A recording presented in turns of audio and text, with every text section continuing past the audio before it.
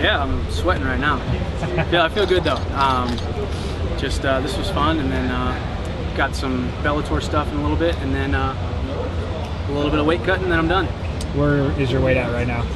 I'm probably 165 right now. I was 163 earlier after I worked out this morning. I like to get down pretty close. There's no reason to cut a ton of weight. For me, the weight cut started 4 weeks ago, and I've been disciplined ever since then, and that's the right way to do it. You see these guys cutting 20 pounds in one day, it's just foolish.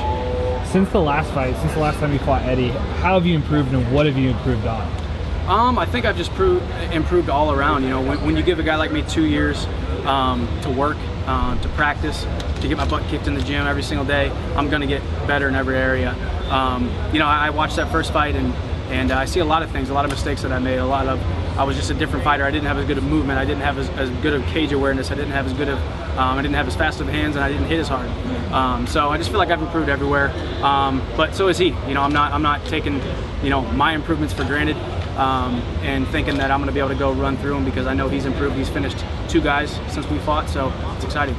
He said you were a great champion, and he said you might be a great champion, but he still wants to kick your butt.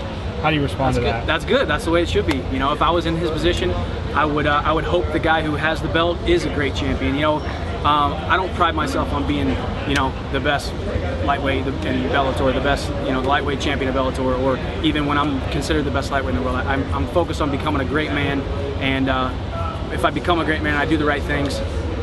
The fighting and the winning is going to take care of itself, you know. So I pride myself on being a guy who's not just a great fighter, but a great man. So I would hope that he thinks I'm you know, a great champion, and you know, he should want to kick my butt. He's got to step into the cage with me in a day and a half, and we're going to fight. So I'm excited. What was your first response when you heard that Tito got injured and that you guys would be the headliner? My first response was, you know, I just got to call my manager and figure everything out. You know, don't jump to conclusions. Don't, you know, of course, as fighters, you know, shows get canceled all the time. Opponents get hurt and pull out all the time. You know, I saw it just last year, or a couple months ago. Dave Jansen pulled out, and I postponed my fight nine weeks later. So essentially, I was in training camp for, you know, 16 or 18 weeks or whatever it was. So it was crazy. So immediately, you know, it's like, oh gosh, hopefully I'm still fighting this weekend. But talked to my manager, who had just got off the phone with Tim Danaher, and everything has worked out the way that you guys know it's going to work out. So we're on for Saturday night on Spike TV in front of millions of people.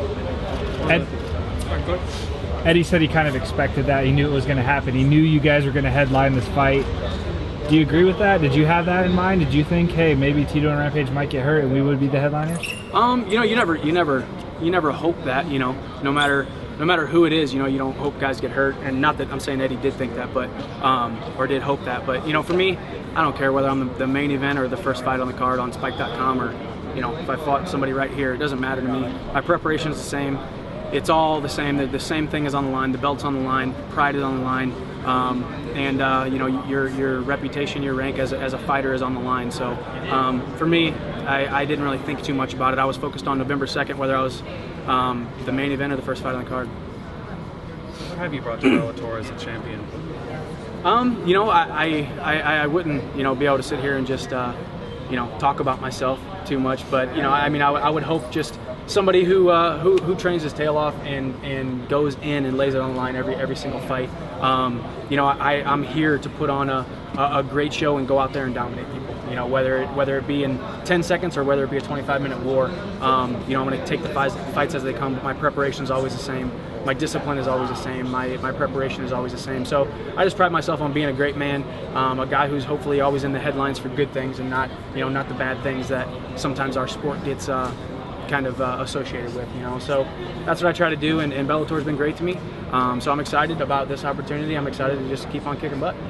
Do you ever think about transcending the sport? You know, given the platform that you have, the Spike platform, it seems like there's a lot of opportunities to get sort of in, to expand your visibility. Do you think about that at all? Absolutely. You know, I mean, it's one of those things where, you know, as with the obligation and the responsibility that we have as professional athletes, we're not as big as the NFL guys. We're not as big as the baseball, the guys who just won the World Series last night. We're not on that level, but there's a large fan base and there's a large following in this sport, and there's an obligation to be able to go out and reach people and do great things and have parents look at me and say, man, I want my kid to grow up like Michael Chandler. That's one of my goals. So anything that's going to get me out there more, anything that's going to have my voice be heard or have me on camera or doing certain things is always a positive for me, and I want to take every single opportunity that I have, and given this opportunity with Viacom Spike, man, it's great, and the sky really is the limit with this company and with our reach as fighters.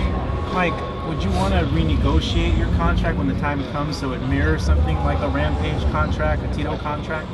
As far as what? The movie stuff, the guaranteed movie stuff, the wrestling and all that? I would say movie stuff, not wrestling. Nothing against wrestling. I just, I don't know.